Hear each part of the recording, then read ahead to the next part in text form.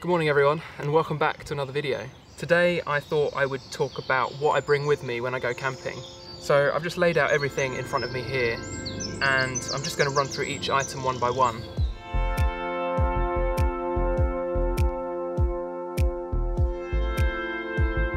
So first I should probably talk about the tent, which is behind me here.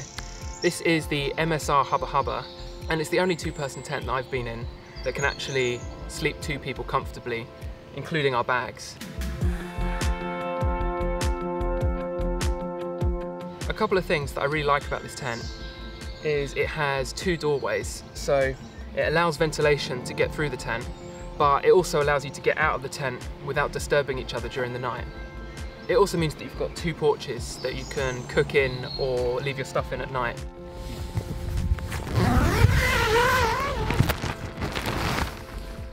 And the other thing I really like is that I can sit upright in this, and I've still got plenty of room above my head. Now the bottom of this tent is quite thin. It felt like, any kind of stones on the floor or sticks could easily pierce through it. So we decided to buy the footprint, which came separately. And with that, it feels pretty safe on most terrain that we've camped on so far.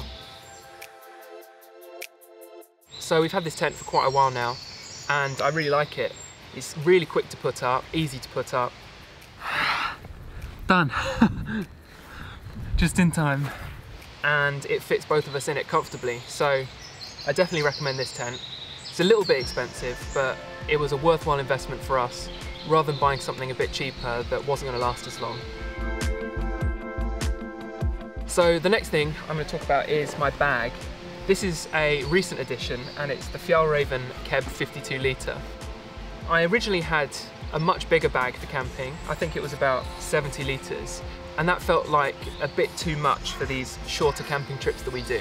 So I decided to get a 52 litre, which is a much better size for these shorter camping trips. So like I said, I've not had this that long, so I'm still getting used to it. But a couple of things that I really like so far are the side pockets that can fit a full Nalgene bottle in it. It also has a really good pocket at the top that can fit loads of stuff in it, and it has zips at the bottom so that you can easily access stuff in the bottom here, as well as a zip pocket down the side, so again you can reach stuff that's inside the bag from the side. Another thing that's really good is all of these straps on the side means that you can customize it to different sizes. So you can do these straps up and it makes the bag smaller, and then obviously you can expand it to fit a lot more stuff in it. So that's really good as well. And plus, all Fjällräven stuff is really high quality and it's made to last. So I think this is going to be a really good addition to my camping setup.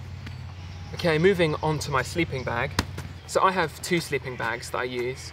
The one that I use the most is my Rab 3-season bag, which has a comfort rating down to -1, and that pretty much does me for most of the year here in the UK. And then I also have a really cheap bag that I think cost me about £30 about 10 years ago, and that has a comfort rating of 8. And I'll use that when the nights are going to be hotter and I don't want a really thick sleeping bag. For my sleeping bags, I've always gone with synthetic insulation. It's mainly because in the UK it rains a lot, so it's good to have a bag that even if it gets wet, it will still keep me warm. So I keep my sleeping bag inside this Cedar Summit stuff sack, and that enables me to squash it down really small, really compact, and it fits into the bottom of my bag. And then to go with my sleeping bag, I got this microfleece travel liner. This was quite cheap, I think it was about £20 or something, and it basically is a fleece liner that goes inside my sleeping bag. And the reason for using this is it gives you an extra layer of warmth, but it also stops your bag from getting sweaty or dirty or anything when you're sleeping inside it. So it'll make my sleeping bag last longer as well. Next, I've got my sleeping mat, and this is the Thermarest Pro Light self-inflating mat. The sleeping mat basically has two purposes. The first is to keep you warm by raising you up off the ground, and the second one is to have a far more comfortable night's sleep, because laying on this is a lot more comfortable than lying on the hard ground. So all I have to do is undo the nozzle, roll it out, and over about an hour it will slowly self-inflate. And then I'll usually need to top it up a little bit with some breath at the end to make sure that it's firm enough. And then the last thing in my sleep system is my Air Ross pillow, and this is by Sea to Summit. I just blow it up here,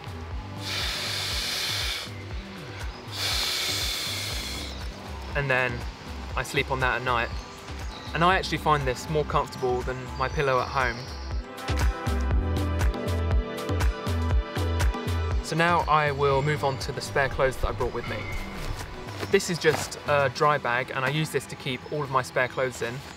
The first thing that I've got in here is my base layers. I've got these Helly Hansen thermal trousers and the matching base layer top. A spare pair of socks. These are darn tough wool socks. They don't ever smell, and they also have a lifetime guarantee. So if you ever have a problem with them, you can just send them back and they will send you new ones. And the final thing I have in here is just a buff. So if it's cold at night, I'll just wear this over my neck. I can pull it up over my nose as well, and that keeps me really warm when it's cold at night. So those are my spare clothes that I keep in this dry bag. And then once they're in this dry bag, I can compress them down really small, push all the air out, and then when I do it up, that'll now just mould into whatever shape I want to fit into my bag. Another thing that I always bring with me is my Patagonia Nano Puff. So this is a really warm, synthetic insulated layer, and as you can see, it packs down into this really small, compact pouch. Once you open it up,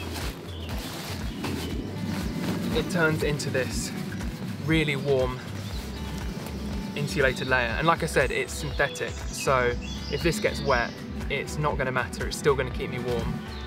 Another thing which I don't have with me is my waterproof jacket, and I would usually always bring a waterproof jacket with me as well, but we're only out for the weekend and there was a 0% chance of rain today.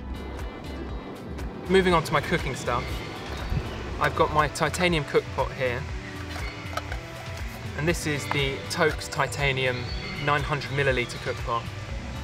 And I got this size because it fits the camping gas really well inside that, so I'll always store that in there. I used to have an aluminium cook pot, but I recently switched over to titanium, which is much lighter and it heats up a lot quicker as well. And then my stove is this tiny MSR pocket rocket. It just folds out, and then you screw that onto the top of the gas, and then you cook on top of it. And as you can see, it's really small, it's really light, and it does exactly what we need. And then to light that, I've just got a ferro rod, which I've started using instead of matches. I'll try and always use this to light it if I can, but if not, Amy always has a set of matches in the bottom of her bag. So that is all of our cooking stuff. And then down here, I've just got water purification stuff. So I've got the Sawyer Mini filter and the CNOC bag. So the way this works is you fill the bag with water, and then you attach the filter to the bottom of the bag, and then you just squeeze it out into your water bottle, and that will filter it for you.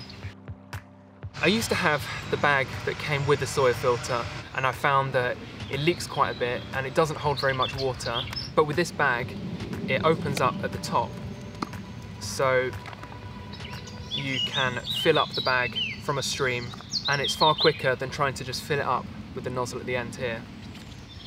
And then once you've filled it up, you just fold it down and slide this over the top, and that's never going to leak.